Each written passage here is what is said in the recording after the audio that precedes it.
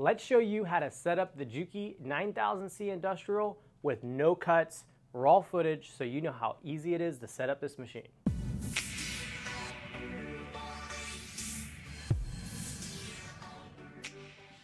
Hey guys, it's David from Gigi's Fabric Shop, Juki Junkies, and Janome Junkies. And in today's video, I'm going to be showing you how to set up the Juki DDL9000C FMS sewing machine so that way you know how easy it is to set up. You might actually be able to use this video for an instructional video if you're a fast-paced learner. We're going to show you all of the things that I'm going to be doing while I'm setting it up, but it's just not going to be as instructional as my other video that's a little bit more slower paced.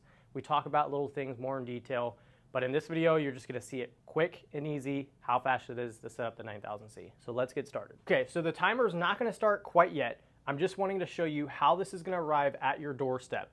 You're gonna see it's gonna be set up just like this. You're gonna have some saran wrap around it and maybe some metal strapping. Once you remove that, then it's time to start setting it up. So I'm gonna start the timer once it's all off the pallet, but the first step to setting it up is bringing it inside. So the freight company is going to drop this off at your garage door or your front door, and then they're going to call you right before they drop it off so you're aware. Then it's time to unwrap the saran wrap, take off the metal strapping, and grab somebody to help you pick this machine up. And you can just move it off the pallet like so.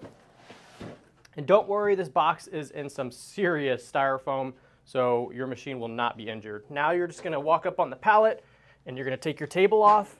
Now, if you ordered casters like me, your casters might not already be on the table. You might just have to screw those on, which will take only a couple seconds. They'll be in a little tiny box right next to it. But mine already had the casters on it because this was obviously a little bit staged as far as the pallet goes. So let's go ahead and move this pallet outside. Okay, so we got the box off the pallet, we got the table off the pallet. The table is going to be arriving to your house fully assembled. We got the board on there, it's already assembled, the head of the machine's in the box. This is how all of our industrials ship from JukiJunkies.com. So now that it's here, we're going to start the timer, and I'm going to just bzz and just start working. So here we go. Starting the timer now. Let's go. Now I'll talk a little bit, but just remember it's not going to be a super slow instructional video. We've got another video out there for that. So if you're interested in watching this nice and slow, click in the link in the description. We'll have a full video on this setup slower. My goal is to set it up as quick as I possibly can. Thread stand, hinges.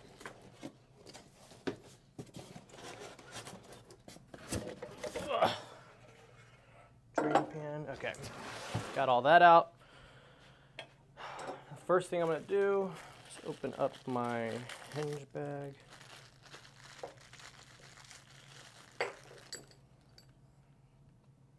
Drop these in the back two corners. Drop these little rubber pieces in the front too. And then these small ones can go in the back. They're not really that big of a deal, but we'll put them in. Now we have all these little nails.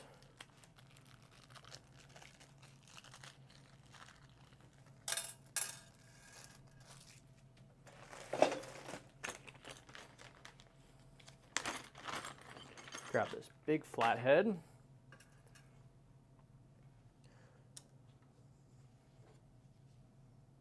I like to put my flathead on top of these nails.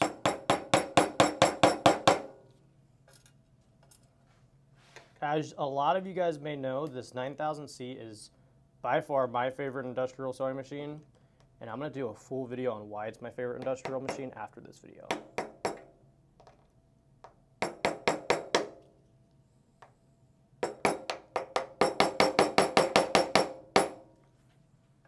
So these little nails just hold these rubber corners into place.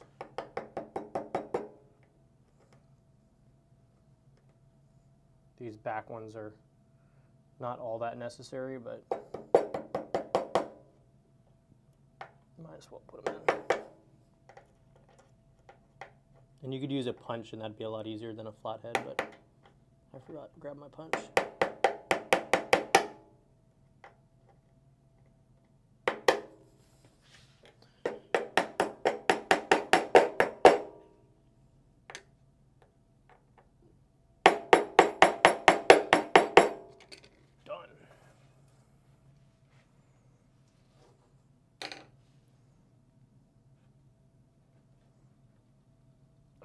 Easiest way to do these is if you can like kind of just get a nice little tap to hold them in place. But the wood that's on these tables is actually pretty strong.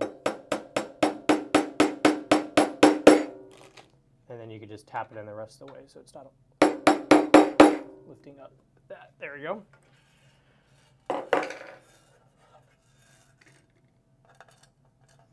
Forgot, I got one. These little rubber hinges are even harder. These ones you really want to push with your finger first to get them started. And then you can hit them in the rest of the way.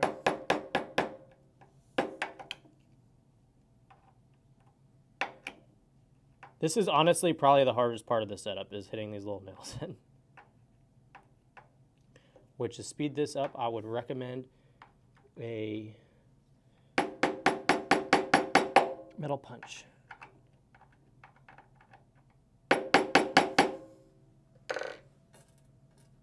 Three more. I want you guys to drop a comment down in the comment section below right now. Pause the video, drop it down, tell us what time you think it's going to be without looking at the time of the video. And whoever guesses the closest time to the second, I'm going to ship you out something special from our inventory.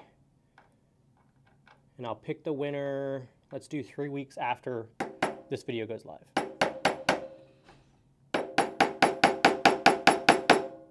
So just guess some times down below.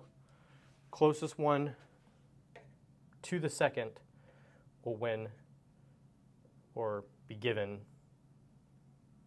something special from our website.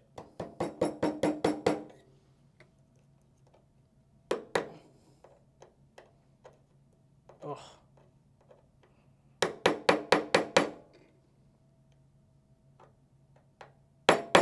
You want to make sure these nails are just below the rubber so that way they don't push up on the metal pieces that we're about to put on.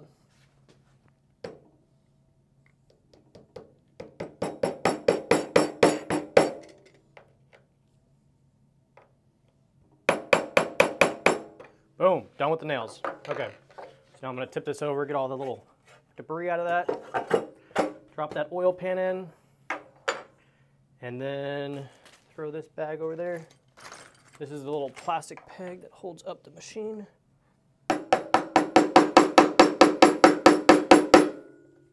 Perfect.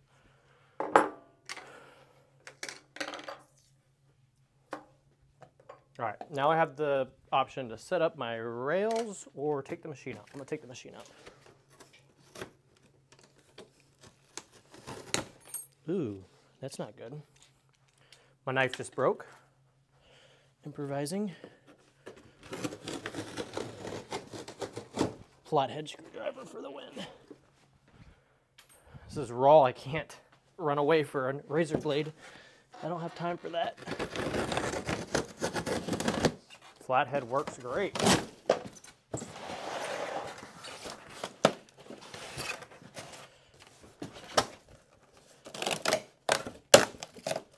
Now this is my least favorite part.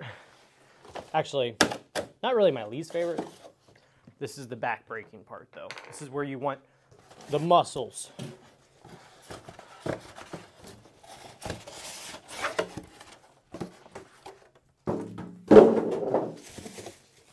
All right, so we got the machine head exposed.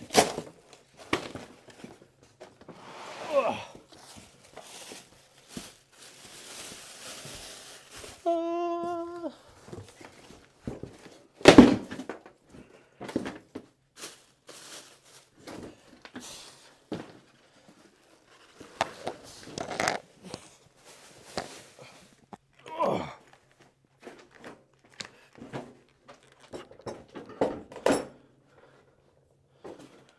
Whew. Okay, that deserves a little bit of a break there. Throw all this stuff out of here. All right, genuine. All right, we got the machine head in. It literally just sits right into the table. And tilt this bad boy forward. Put these metal hinges in there. So tilt it forward, put these hinges there, and now my machine will tilt back and forward. Whew. That one really wears you out. Throw this in there. All right, so now that I have that done, I'm gonna turn this bad boy around and start plugging in some wires.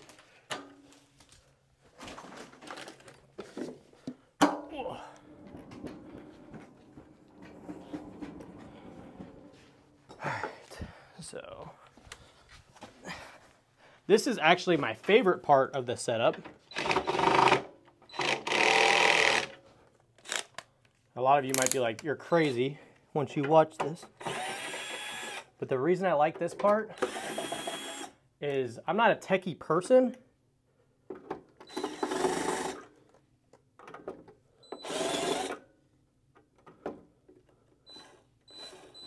Don't tell me. I may have just stripped a screw.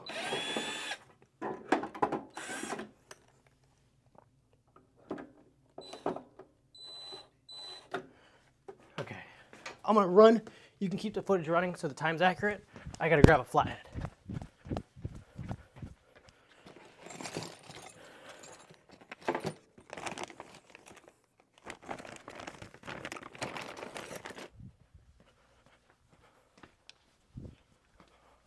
I'm sure you guys can still hear me. Whew. I'm going to get a Phillips head. This screw looked just a little bit stripped. Honestly, it looked a little stripped before I even got to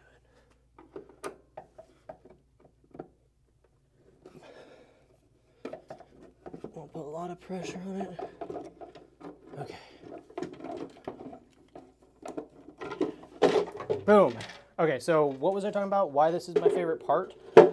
This is my favorite part because I feel like a computer geek whenever I finish this. And honestly, I'm not a computer geek, so it makes me feel really tech savvy, even though it's really not all that difficult, but I just feel so genius. I feel like I could hack stuff after doing all this. But anyways, enough with the nonsense. Let's go ahead and get all these wires kind of untangled here. And you're just gonna want to slowly start feeding them through this big old hole here. And as you feed them through this hole, there's no really rhyme or reason which way you feed them, as long as you just feed them all through there. I like to try to maximize the length of these cables as much as possible, so just get creative on the way you do it, but I just feed them through with like the lowest wires that are coming out of that hole going first, and then the farthest go last. And it seems to work for me. Let's see. So this, long story, I'll tell you guys a story while I'm doing this actually. I was setting up a J150, which if you guys didn't know this already, the J150 is literally the exact same machine as this. It was just a home sewing model. It was an industrial machine, but they brought it to the home sewing industry so that way home sewing dealers could sell it. And that machine was identical, but they took it out because it was not selling, I guess, as good as they wanted it to, because the price was a lot more than the 9000C, and the only real thing it offered was the feed dogs dropping. But anyways, that machine's gone now. Now it's just the 9000C. And I set up a J150 a long time ago, back before I was even really working here full time for my parents. And I drove like 3 hours away to set it up. And I really wanted the money because, you know, you make a decent amount of money sometimes when you go set these up 3 hours away. So I was setting it up, and man, I was having some issues plugging all these wires in. I couldn't figure it out. It was late. Juki was closed. Oh, it was a really stressful situation. I think I was there probably till way past the time I should have been, but okay. So now the best angle is just going to be this whole board the whole time. So this is my ground wire. You can just undo really any of these screws and put that in for the ground.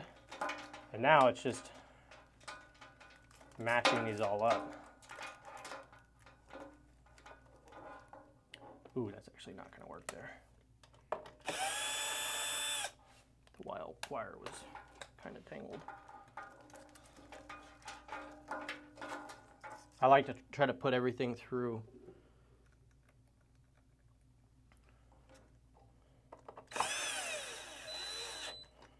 this one zip tie.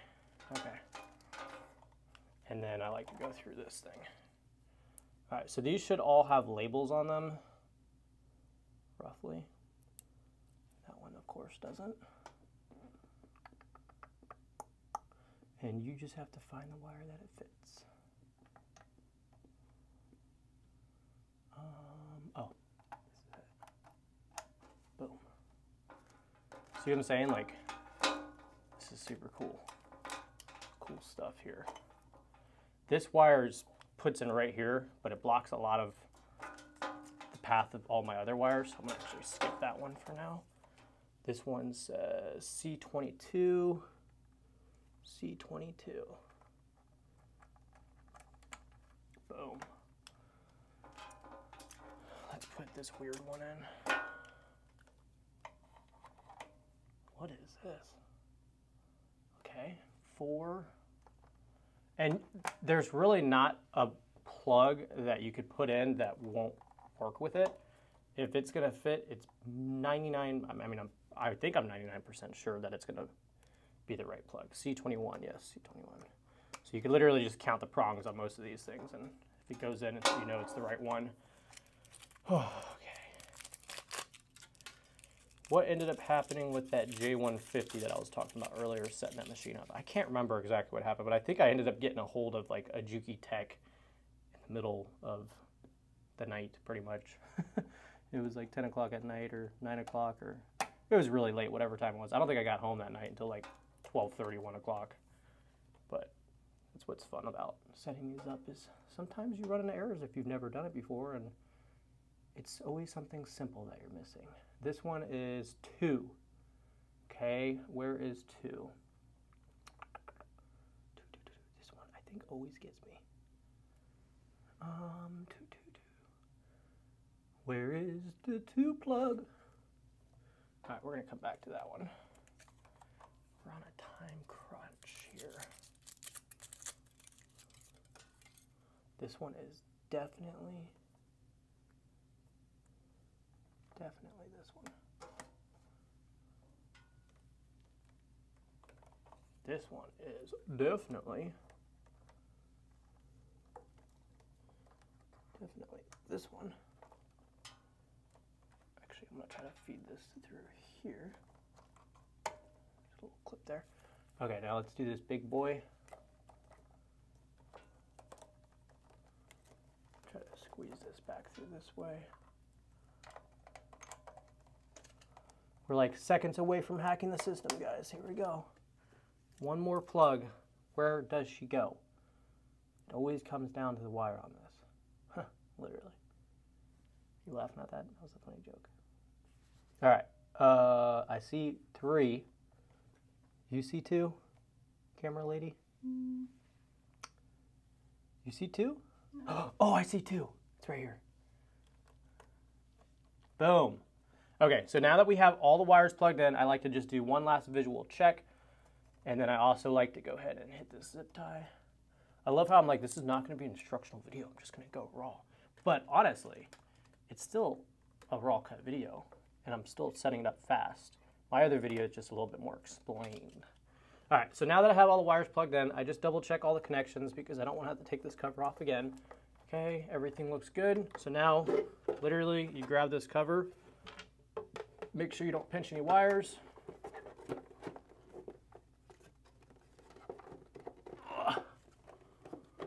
Which this is always, personally, this is always the part that doesn't line up perfectly without moving stuff a little bit. I like to kind of scoop them. There we go. Okay. So once you get all that in there,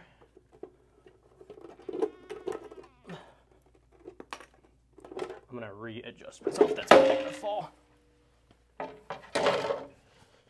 kind of have to hold this thing on with pressure. Sometimes it's nice to have two hands on this one. But literally, guys, the setup, believe it or not, is pretty much done after this. But not yet, so don't click off. All right, here we go. One done. Now you gotta get this one over here. This one looks like needs quite the shove. There we go.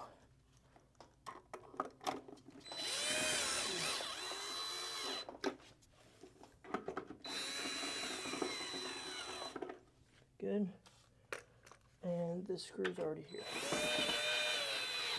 And okay, so now that we've got that done, keep in mind if you don't get all 4 screws to tighten down fully, it's normal. Most of the time I only get 3, but that time I got all 4. Okay, so now that we have that plugged in, all of the wires are plugged into this machine, we're literally ready to run. The machine would work right now. We just don't have the thread stand on or the thread guide. So now we're setting up the thread stand, which this is honestly the easiest part. Sometimes do this part first because it's satisfying and you think you're really close to being done, but it's the easiest part. So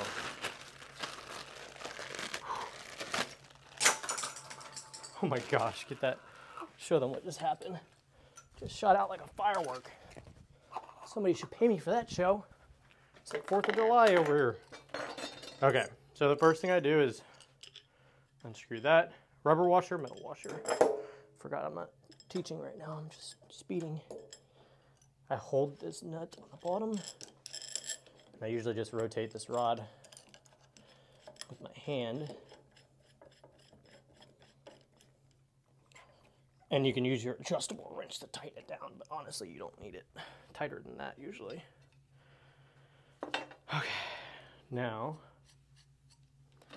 put these bad boys on. And these are my thread spool holders. I don't know about you guys, but these are my favorite videos to make because they don't require me to act extremely professional like all my other videos. And I'm sure it's the editor's favorite videos too, because guess what? She doesn't have to do anything besides throw a little timestamp up and maybe put some little pop-ups as I'm going. She's done. All those other videos you guys watch that we post every Sunday, those can sometimes take the editor and me to make probably like a whole day and a half, 2 days. It's a lot of work to make videos, especially when you mess up and say the wrong things and then you have to restart and then the SD card gets corrupted and you have to remake the whole video. That's when it's not very fun. So I just do washer, lock, washer, nut. Put these on there. Push them down all the way. Boom. Boom. These are anti-vibration cones for those big spools that you run on these machines. Big old industrials like the big spools. If you didn't know this already, this machine runs at like 5,000 stitches a minute, which is insane. It's like 5 times the speed of a home sewing machine. So if you want to go fast, look no further than the 9000C or all the other industrials in this world. Juki industrials are amazing. All right.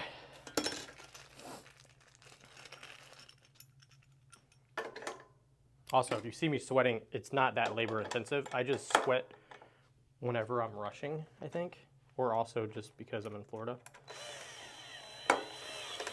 My body just naturally sweats just because it knows we're in Florida.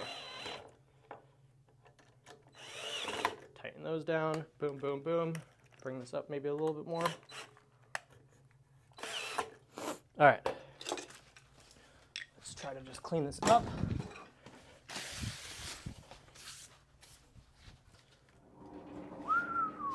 Get the final shot of it. Look at that. Beautiful. Oh. Seriously, this is my favorite industrial. Okay, so now that we have everything done there, we literally just have to put this little thread guide. I think it's right here. Yep. put that thread guide there. And I'm even gonna include throwing the oil in the machine as the setup, but technically we're done, but we'll continue it and we won't stop the clock until we put oil in the machine, because why not? What time do you think you're at right now? I don't know, it feels like we're at like 25 minutes probably. Close. 25:39. 23. 23, that's not bad, dude. This is a really cool machine for a 23-minute setup. And like, after you watch this video, if you watched it a few times, you could set it up in 23. You could beat my time, especially if you're a real computer geek, you know, you can really plug in those wires good and fast. So I'm just filling this up until this little red line's at the full mark, which I guess I didn't put enough oil in this yet. And another fun fact about this machine while I'm setting it up is it has an oil reservoir and it's fully sealed. So don't worry about ever like getting oil all over, because this industrial is a very clean machine. A lot of the other industrials have like oil pans and sometimes oil can leak. This one is not like that. Okay, we got it at the full mark. Put this little cap in and we're done. So stop the time, stop the time. I mean, I'm OCD, so we're not done until it's like spotless, but we could stop the time. What do you think now? Sure, I'll stop it. We'll stop it when it's like clean. like it's like presentation clean.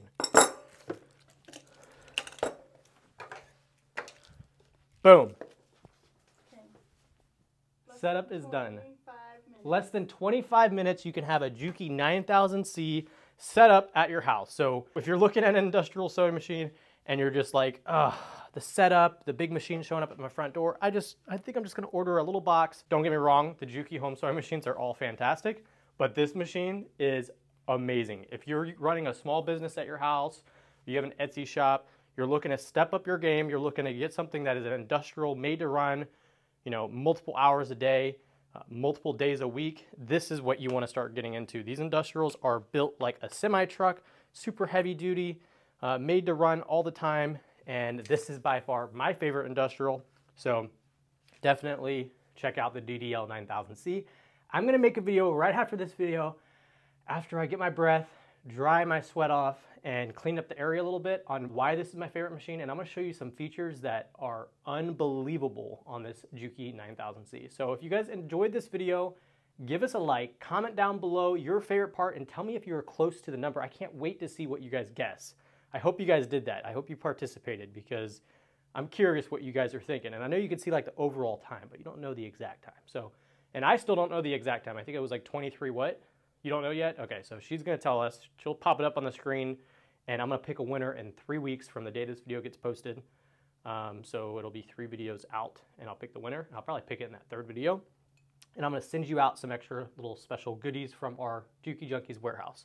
So just like that, give us a like, comment down below, hit that subscribe button, because we post every Sunday at 5:30 p.m. Eastern Standard Time.